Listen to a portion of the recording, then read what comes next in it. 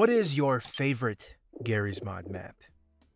When I ask most people this question, they begin to scream at me, call me mean names, and throw various objects around the room at dangerously high speeds. Not really, but I have consistently found that it's a pretty tough question for people to answer. Garry's Mod just has so many high-quality classic maps that it's pretty hard to declare just one as your absolute all-time favorite.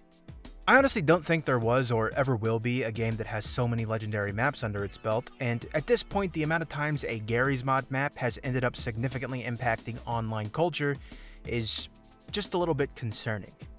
But behind all those legendary Gmod maps that everyone seems to know and love, there lies a seemingly never-ending pile of forgotten Garry's Mod maps. See, for every iconic map that everyone and their mother has seen before, there's probably like 500 old ones that nobody has played on in years and have kind of just been left completely empty, sometimes for over 2 decades. And I, for one, think it really shouldn't be that way. I'm of the opinion that the oldest, most neglected corners of Garry's Mod are just as, if not more interesting as the most popular, newer ones. So as a personal tribute to not only the game itself, but also all the classic maps that it's home to, I decided that today, I'm going to explore some of the oldest Garry's Mod maps I can possibly find, just to make sure that even well after you and I stop playing this game, these old, abandoned maps will finally get the chance to live on forever.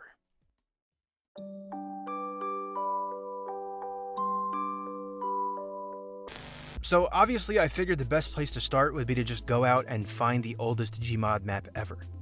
Gmod is a fairly popular game, so I should just be able to type in what is the oldest Gmod map ever in Google and get results, right?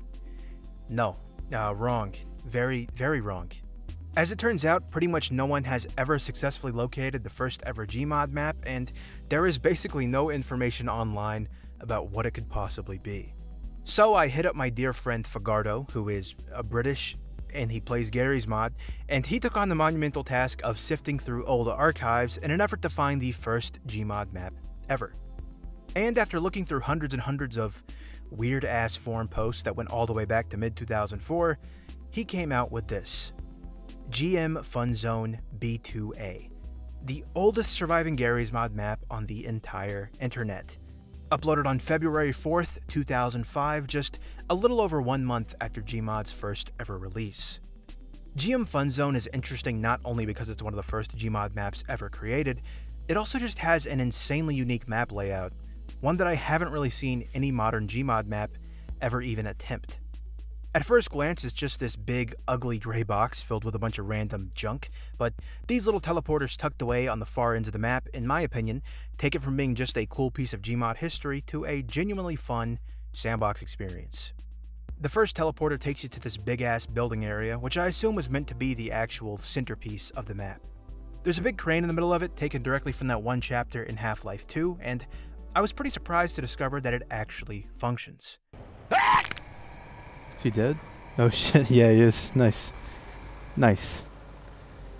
Nice. Garry's Mod didn't even have so much as an undo button when this map was released, so if you found yourself with any trash you wanted to get rid of, you could just toss it in this force field thing and watch it disappear before your very eyes.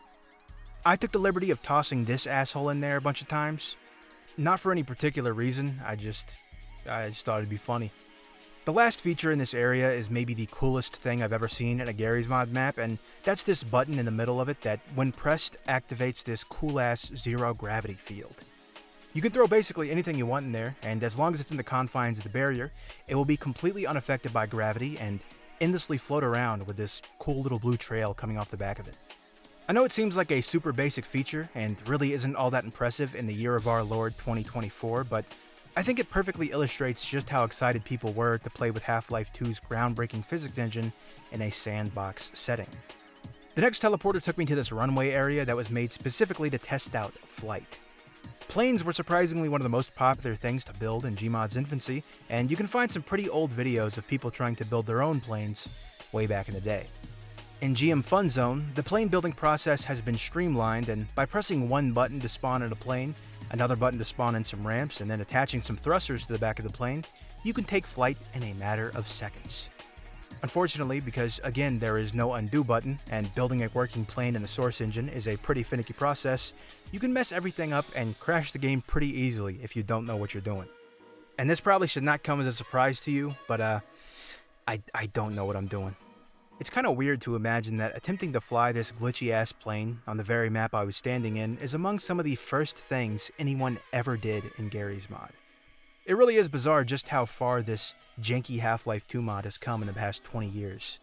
They got the multiverse now. Garry's Mod just straight up has the entire universe map now. I think if you told that to somebody from 2005, their head would probably just explode on the spot. The next area was just called Lake, and it's pretty much exactly what I expected it was going to be. A nice, peaceful little lake where you can spawn in an airboat and enjoy a nice, relaxing drive on the water. And because I know at least one person is going to ask me this, I swam to the bottom of the dark lake and there was nothing scary down there, okay? There was no dark figure, there was no GMOD ARG, there was no dead body. Oh, there actually was a dead body at the bottom of the lake, my bad. My bad on that one. The second to last area was called Battleground, and it seemed to be some kind of PvP arena. One of the most interesting things about it is that it seems to be at least somewhat inspired by 2 Fort, the iconic map from Team Fortress 2. Only this map was released 3 years before TF2 even came out, so it's a lot more likely that this was inspired by the Team Fortress Classic version from 1999. Also, one of the fortresses had this spawner that supplied one of the teams with an infinite supply of exploding watermelons, which is honestly just 2005 as hell. The last section of the map is, in my opinion, the coolest part of the entire thing. Trap Town, a very small proof-of-concept remake of the Ravenholm chapter from Half-Life 2. I'm not going to pretend like it's the most impressive thing in the world, or that it even looks half as good as the actual Ravenholm, but it is a fun little place to kill zombies, play with some unique physics traps, and at the end of the day, it is a very important piece of Garry's Mod history, considering it was made just 3 months after Half-Life 2 released. I flew up to the top part of this map and found this little button that says "Do not press." Naturally, I pressed it anyways because I am Ratlobber, and that spawned in like 100 fast zombies all at the same time. Quite a devious little prank by the demented creator of this map.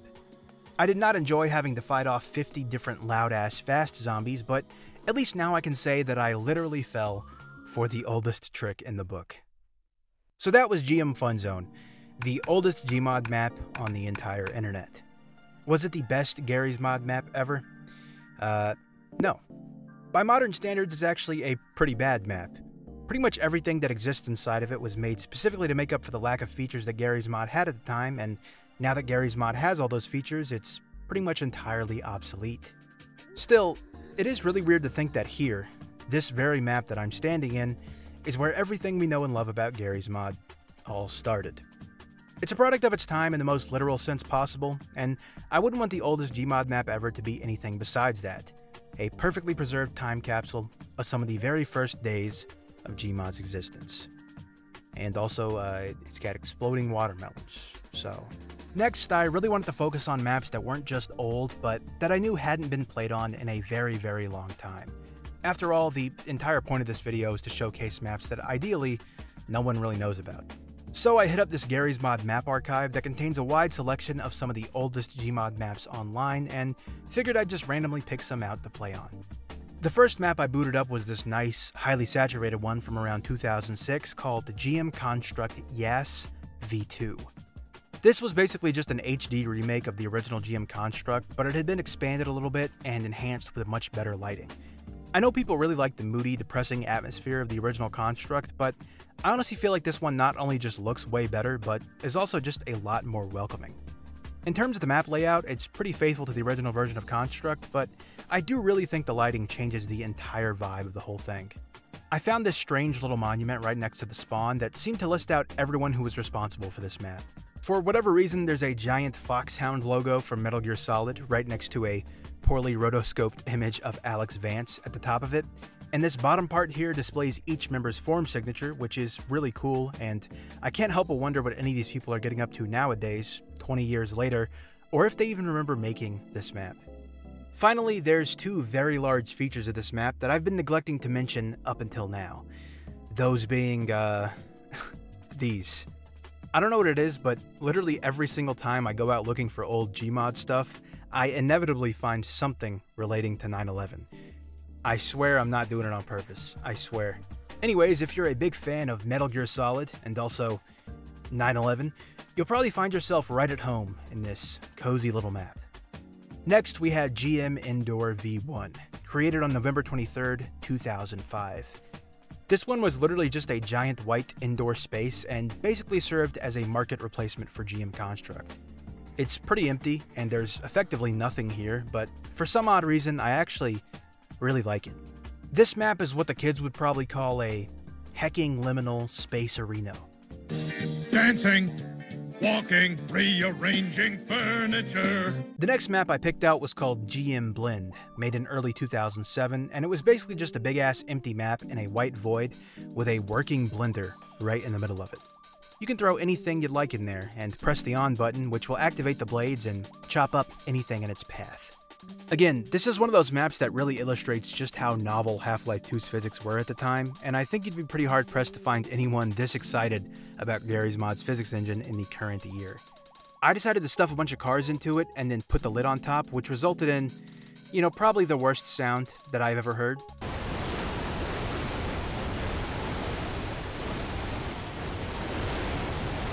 Next up was BRK Cliffside Home Beta, a peaceful little map from November 2005. You've probably never seen this map before, but there's a pretty good chance you've seen one like it. It's a simple little house sitting on the edge of a cliff, but the big draw of this map is that it's fully destructible. You can shoot, crowbar, or explode any part of it, and it'll break off of the main structure and take on sophisticated physics. It's a very simple idea, but some of the most fun I had as a kid was playing maps that were made exactly like this. I understand that video game physics engines have gotten so advanced that this all seems pretty trivial now, and there's games that could pull this off much better than GMOD ever could, but I think in games like Teardown, a little bit of the soul that made these maps so fun has kind of been lost. I really wanted to end my journey through these old maps with something strong and chock full of old culture. Something that wasn't just an old map, but actually contained relics inside of it that perfectly reflected the time period it came out in. And no map seemed like a better candidate for that than GM WTF-5, a map from early 2007. I spawned into GM WTF and I could instantly tell that this map was going to be a true journey. One, because of just how big it was, and two, because right next to spawn there was a giant awesome face staring directly at me. For those younger viewers in the audience who might not know what the awesome face is, the best way I can describe it is that it's the pure essence of the year 2007. I followed the closest road to spawn I could find, which took me to this bridge that took me to a small castle. On the stairs leading up to the castle, there was a drawing of what I believe to be the character Midna from The Legend of Zelda, wearing some very revealing clothing. Clothing so revealing that I probably have to put this giant bar over it or YouTube will get very mad at me. I'm a mostly normal person, so I tried my best to ignore that and make my way up the castle, where I soon discovered that I could not ignore that, seeing as the entire castle seemed to exist solely as a shrine to the character Midna. If you interact with the picture of her by pressing E, the text, "She's so awesome," will suddenly appear on your screen. I was expecting a lot of things when I booted this map up, but I'm not sure that I expected the creator to have a giant crush on a character from The Legend of Zelda. I'll be honest. I made my way closer to the center of the map and tried my best to forget what I had just seen, which was actually pretty easy because this seemed to be where all of the main content of the map was being housed. There was a big line of Tinker toys that the mapper had laid out, which were all punctuated by this giant billboard that displayed maybe the most old guy meme I have ever seen in my entire life. The first Tinker toy in this large line of 2007 Tinker toys was a portal with a big sign that said GTFO. Upon walking into it, it didn't actually do anything. There was a sign next to that that said Gat Cowbell, and surprisingly, this one actually worked. All it did, though, was spawn a giant cowbell on top of your head the second you pressed on the button. I assumed that this was a reference to that old SNL sketch where Will Ferrell is hitting a cowbell very hard. Next up was this weird building that had Dr. Kleiner stuck inside of it, and as far as I could tell, it didn't actually serve any specific purpose. The NPC inside of it wasn't even actually an NPC, as a matter of fact, it was just a static prop. There was this old-ass meme of a dog carrying a piece of bread that said, "My sandwich," plastered on the side of the building though, and frankly, I think that is worth something. I came up to this weird box that had a window on it, which seemed to be some kind of torture chamber for NPCs. You could spawn them in at will, and do things like explode them, light them on fire, or spawn in a combine bad guy to execute them in cold blood. As weird as it sounds, this part was actually super nostalgic, and reminded me a lot of those stickman torture flash games that everyone seemed to love to play back in the day. Across from that, there was this big pool, complete with a dead guy sitting at the bottom. As luck would have it though, according to the sign, the pool seemed to be closed. Now, for what reason was the pool closed? You know, I guess it's just one of those things. You know, we'll probably never know. That was pretty much the entire map, and the only place left to actually visit was the sky. The sky had a nice little sky room, which, big surprise, featured more old-ass memes, and these 2 apartment building type things, which I assume was supposed to act as sort of the player's house. Somewhere you could just kick back and relax when you weren't, you know, torturing innocent people. GMWTF is honestly exactly what I was looking for when I set out to find these old Gmod maps. It's rough, it's dated as hell, and you couldn't ask for a more perfect time capsule of the old internet. If you're a younger viewer and you genuinely have no idea what the internet was like back in the day, you can boot up this map and get a pretty good feel for what it felt like to be on the computer too much in the year 2007. Was GMWTF a bad map? Yes. Did it have a sense of humor that might be considered questionable in the modern age? Also, yes. But that's exactly what makes it such an interesting map, and I wouldn't change a single thing about it, even if I could. Actually, maybe I'd take out the weird tribute to the Zelda girl thing. I don't know about that. It's a little strange. If it were me, if I made this map, it'd look like this. Hell yeah. That's way better. It was honestly really fun to just dig through old Gmod maps at complete random, and it was a really unique experience, especially because I wasn't really looking for anything in particular. But even with that mostly random methodology of picking out maps, I still managed to find ones that were not only cool, but also pretty culturally and historically significant. I doubt Gary's mod will last forever, unfortunately, but the impact that these maps, usually made by guys in high school during their free time, had on the internet is, for better or for worse, irreversible, and will be a part of this strange online ecosystem we've created pretty much until the end of time. Also, because I feel like it would be a sin not to do this, I had my good buddy Fagardo, who saved GM Fun Zone from obscurity in the first place, re-upload it to the Steam Workshop, and I'm happy to report it works just fine, even in the newest versions of Gary's mod. So if you want to poke around the oldest Gmod map ever made, that'd be a pretty good place to do that. Thank you for listening to me yap about old stuff for the 60th time in a row now. I genuinely do appreciate every single person who watches this channel, and I hope above all else that these videos are as fun for you as they are for me. Also, look at this picture. I think it's pretty good. Hell yeah. What do you think? Alright, thanks for watching. I've been Ratlobber. Hey y'all, thanks for watching. This is Ratlobber speaking. I'm Ratlobber. Thanks for watching this video about Gary's mod, oldest maps. Those maps are crazy as hell. I particularly enjoyed that joint where it had the big ass blender in it. Make sure y'all be on the lookout for my next video where I smoke 50 backwoods straight to the face. Alright y'all, peace.